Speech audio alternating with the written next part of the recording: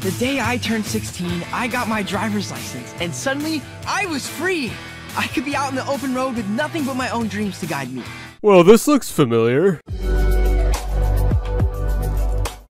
Phineas and Ferb, Milo Murphy's Law, and now the next chapter in the Dan Povenmire cinematic universe is on the way. Dan Povenmire is one of the main creators behind Phineas and Ferb, and while Milo Murphy's Law didn't get nearly as much attention, it wasn't bad. Despite not matching the same success of Phineas and Ferb, Disney Channel's giving him another chance with the upcoming Hamster and Gretel, which just got a brand new sneak peek. Does it actually seem worth watching?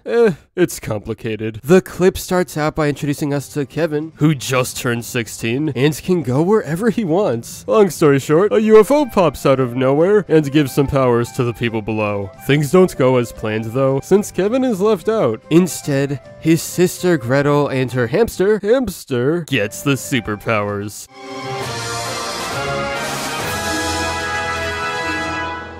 Oh, I get it! The two of us! They weren't even talking to you! It's a fun concept, but there are still a few problems here. The most obvious drawback to Hamster and Gretel is its animation. Pause at any frame and it looks completely fine, like we're back in the world of Phineas and Ferb. When you watch everything in motion, this looks kinda cheap. The frames don't blend into each other as well as the two previous shows. I'm not sure why that's the case, but it definitely feels like a downgrade. Aside from that, we should probably talk about the aliens. According to Dan Povenmire, there's gonna be some kind of story arc surrounding them. That's cool and all, until you realize that aliens played a key part in Phineas and Ferb and Milo Murphy's Law. Sticking to what works isn't always bad, but there comes a time where people would rather watch something new. But overall, Hamster and Gretel's sneak peek is fine. I can't call it bad because this is literally 2.5 minutes of the show. While the animation is disappointing, at the very least, I think the concept of the show is more appealing than Milo Murphy's Law.